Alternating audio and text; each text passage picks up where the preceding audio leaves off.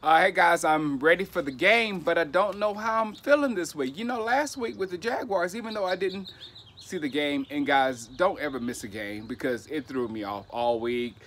Even sitting here right now, I feel like you know stuff that I don't know. You felt things that I didn't feel. It's just a really weird feeling to miss a game. So, if try not to do it, but I don't have that same feeling this week. You know, maybe because it's an odd week, maybe or maybe because we're playing on the road, maybe. I don't know what it is. But last week, I felt like, Blake Bortles and the Jaguars offense might keep us in the game. This week, I don't think Alex Smith is going to be a screw up. We'll have to beat Alex Smith. We're not going to have to wait till Alex Smith throws the ball to us or throws the ball away or make bad reads here and here out. So we're not going to have to we're not going to have that today. So I look for a tough game.